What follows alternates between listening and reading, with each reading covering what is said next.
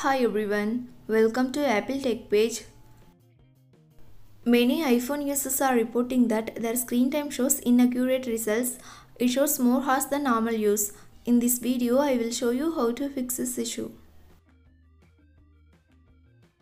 First solution is turn off and on screen time. To do this, open Settings app, tap General, scroll down the screen to bottom and tap Turn off screen time. Again tap Turn off screen time in the pop-up window to confirm the process. Once it turned off, restart your device, then turn it back on. Second solution is check date and time settings. Make sure that you have set correct date and time on your device. To check this, open Settings app, find and tap on General, tap Date and Time. Check date and time. If it's wrong, turn off set automatically. Then set date and time manually here. Once you're done, you can turn on set automatically. Third solution is first restart your device.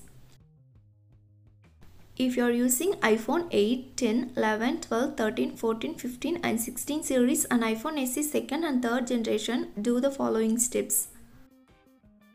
Quickly press and release the volume up button. Next, quickly press and release the volume down button. Press and hold the side button until you see the Apple logo. Solution 4 is reset all settings.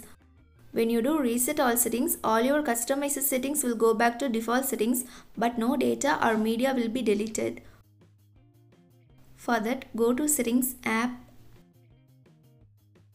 Next, tap on General. Scroll down to bottom and tap on Transfer or Reset iPhone. Here, tap Reset. Tap Reset all settings. Enter the passcode when it's prompted. Tap Reset all settings. Again tap to confirm.